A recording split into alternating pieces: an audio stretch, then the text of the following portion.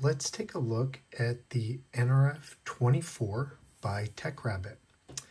This is version 2, and this is for what's called MouseJacking. This board has a case on it. I'll lift the hood and show you.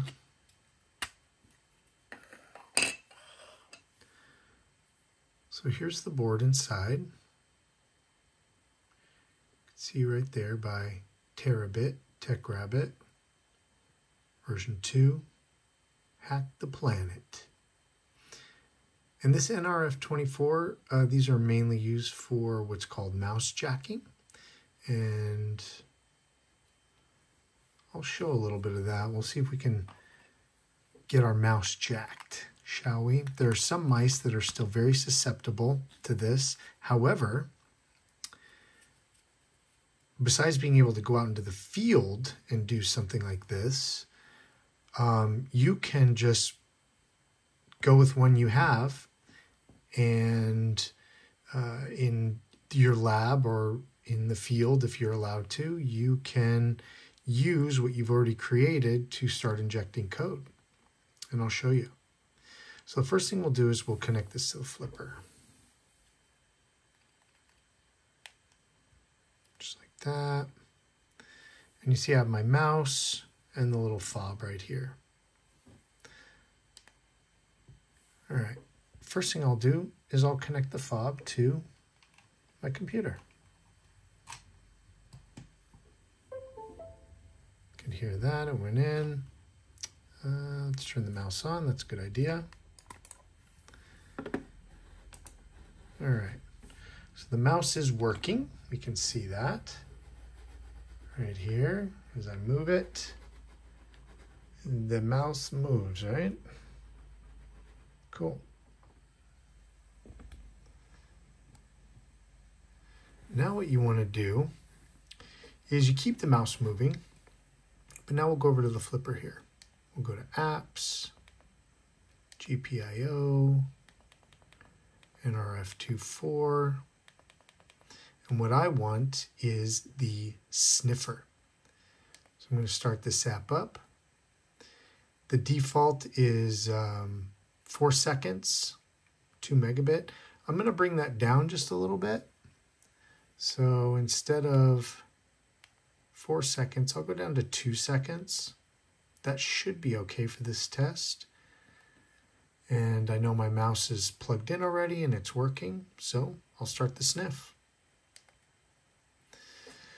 Depending upon what channel, it goes through something like 80 channels or something, depending upon what channel the mouse happens to be on. It can take just a little bit. But you'll see when it pops up, it'll say found over here and unique right there. And I'll just keep moving this mouse until we see something, if we see something. And this is just a waiting game. Oh, I think we found it. Look like channel 16, 17, something like that. All right, normally I would just keep going and cycle through the whole thing a couple times, but I think we found what we're looking for, and we'll stop. We can see that I found something, and it was unique what I found. I haven't found it before is what that's saying. So now I have this saved. I can go to MouseJacker right here. 1 out of 1. If you have more than one saved, it'll, 1 out of 2, 1 out of 3, 1 out of 4. I just have 1 in here so far. Here's the address of it. And now let's see what this thing can do. So I've jacked it. I'm going to select that first one. It says, hey, what scripts do you want to use?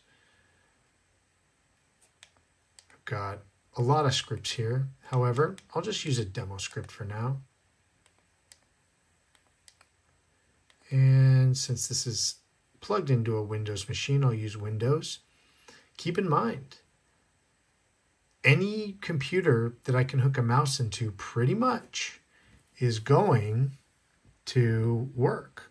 I can use a Mac, Linux, Windows machine.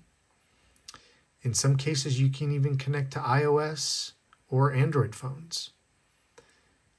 So I'll just do this Windows one right now, and let's see what it does to my computer when I click on this. I've got the dongle connected right there. Let's see what happens. Oh, there it goes. And what it's going to do is draw a little picture here. And on my flipper, it'll tell me when the code is done being injected. So it's writing the little picture on a notepad. Keep in mind, the script can be, so many different things. In there, it's done writing the thing. And here it tells me, hey, you're done. You can scroll back. Use a different Ducky script if you want. And now the genius behind this really is now I have this saved in here. So I can take this little dongle right here anywhere I want. I don't need the mouse anymore. All I need is this, and I know